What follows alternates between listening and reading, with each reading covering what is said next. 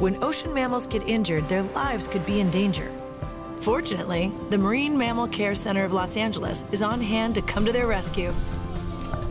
The center participates in a network of hospitals to help rescue and rehabilitate seals and sea lions that are injured, malnourished, or ill.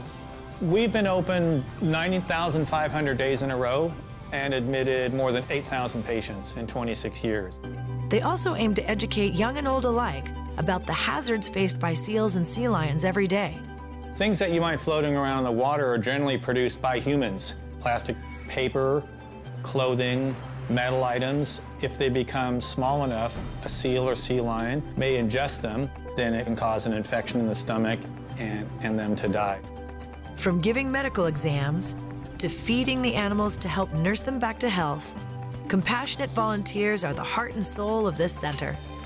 We have 20 to 30,000 hours a year of volunteer hours that are donated by members of the public. There is just some personal nourishment that comes from knowing you contributed to something outside of yourself. My name is Hurricane, and we're about to start feeding our animals here, so let me show you what's in our fridge. Here we have some herring. So these are some herring pieces here. They're separated here by sizes, so depending on how big the animals are, we give them large sizes. If they're small and just starting to eat fish, then we'll give them smaller pieces as well. Today, the ocean-loving Clark family is exploring opportunities to learn more about animal and ocean conservation. We came down here today to learn about the seals and the sea lions and to see how we can help them out when they get sick. We've been spending a lot of time in the ocean lately, and we wanted to make sure that the environment was safe for them as well as for us.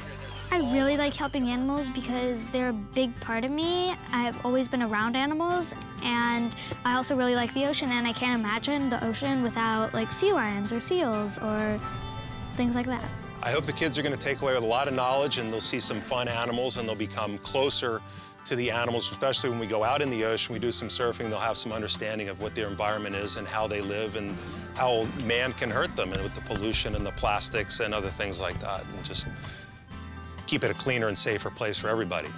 When a youngster comes here, we'd like them to take away, hey, we play an important role in ocean conservation.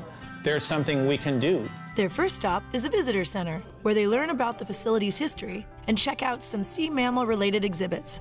This actually is a northern fur seal, and notice how it's wrapped in a bunch of netting. Right. This netting was discovered in one ball about 1,000 miles off the coast of Japan. They've donated to us for an exhibit here to teach people about ocean conservation. I think animals need our help because they get sick very easily when people pollute. Hey, I just got the word that they're about to feed the animals. Who wants to see animals eat? Me. Aha, me too. Let's do it. All right, follow me. We tag them. The girls are filled with wide-eyed wonder and questions as they encounter these beautiful sea creatures for the first time. What's the difference between a sea lion and a seal? The sea lions have an ear flap, and they're brown, and the way their flippers are aligned, they can stand up a little bit higher. If it doesn't, it's a seal. What fish do they eat? So they're eating herring, and the herring is caught from fisheries in Alaska. And then it's frozen and shipped down here. Okay, now the reason you'd be in a larger enclosure like this is that these animals are close to being released. They can be with many other animals and compete for food. When do they get to go home? They get to go home when they have no medical problems, when they can compete for food on their own, and when the tide is right at the ocean. Then we put them in a truck, drive them down there, open the back gate, and let them go. They go back to the ocean, and another happy ending is that people actually know and they're trying to help. And it's not just like they're, yeah, okay, whatever. It's more like, this is a problem, we have to fix it. As the tour ends, the Clarks feel even more connected to the animals.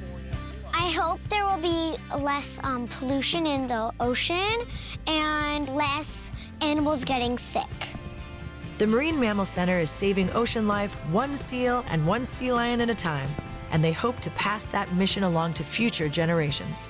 I hope the kids learn today that these animals, the sea lions and the seals, you need somebody to watch out for them. Don't just throw trash all over the place, especially at the beach or even at home, because the storm drains go right to the ocean.